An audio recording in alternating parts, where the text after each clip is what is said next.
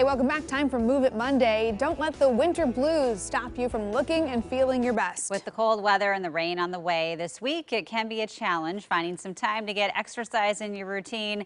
But like everything else, you can stay fit and you can do it virtually. So joining us live with some tips is Betsy Magato, a fitness coach with the Charge Running app. Good morning, Betsy. Oh, good morning. Thank you for having me. Yeah, so a lot of people have been doing everything virtually. I know I Yeah. have because it's just, it's getting colder. I don't want to go to the gym necessarily. So with COVID spiking again, that colder weather approaching, what are some isolated workouts that people can do? Well, 2020 is definitely the year of the pivot. And I must say that running is one of the best things that you can do. Running is never canceled.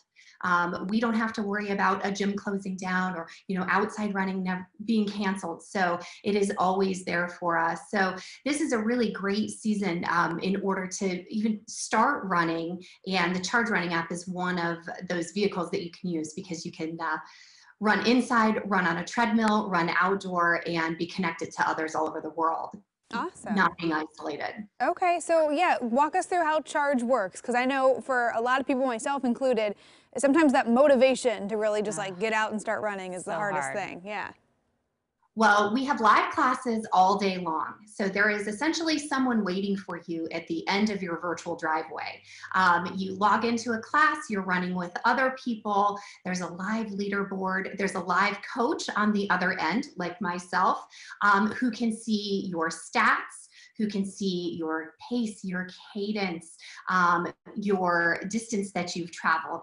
And there's a live chat within the run where you can really connect with the community of runners that you're with. So you are running by yourself, but you are most definitely not running alone. It is a very unique and very fun running experience. Yeah, okay. So then, we do have those days where it's just too cold, too rainy, too windy. Like there's no way, app or not, that I'm going to go outside and run in that. So what are some tips that you have for viewers that, can help them work out at home, as well as, running outside when it's a little nicer for people like me, the fair weather runners?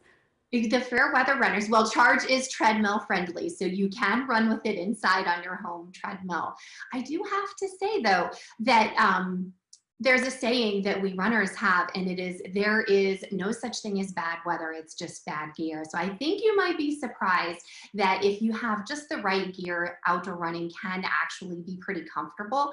In fact, I know those sometimes the winter runs are actually quite enjoyable. Gloves, some layers, a jacket maybe that you can tie around your waist. But hitting that treadmill is fantastic, and just staying on a schedule is really important for the winter weather, and especially if you're stuck inside. Sure. Yeah, I know. I'm moving from Florida to the Pacific Northwest. I very quickly had to learn that I needed some different running gear if I was going to keep it up outside here. So other than making sure you're outfitted properly, do you have any other cold weather tips for us? Does that run and that workout need to kind of look a little different? It takes a little while to warm up. You can always warm up inside before you head outside.